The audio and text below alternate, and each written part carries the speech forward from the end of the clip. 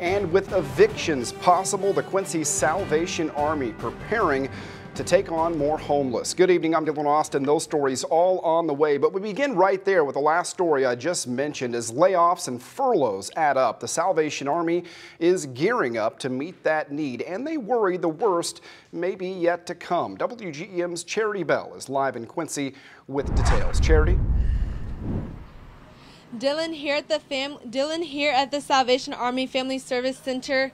They're always ready to help, and they're expecting more people will need that help soon.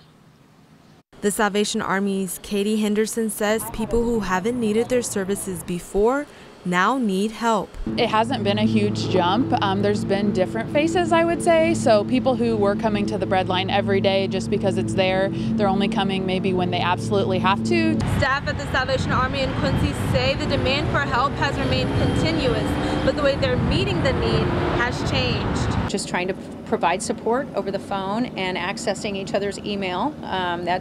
That's new, generally processing paperwork here. We got lots of paperwork to apply for different assistance programs, so it's just trying to be creative. Heidi Welty with the Salvation Army suspects there isn't a spike in shelter numbers because people are obeying the stay-at-home order and can't be evicted, but wonders what will happen once those orders are lifted. And maybe it is their circumstance. It could be because people are furloughed or having unique circumstances right now. Money is tight.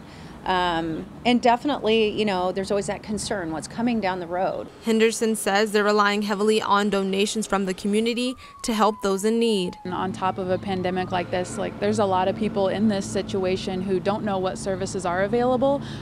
So when that need increases, we have to have that available to give to our community. The Salvation Army says they need personal care items and cleaning supplies. They say those donations can be dropped off at 501 Broadway in Quincy. Live in Quincy, Charity Bell, WGEM News.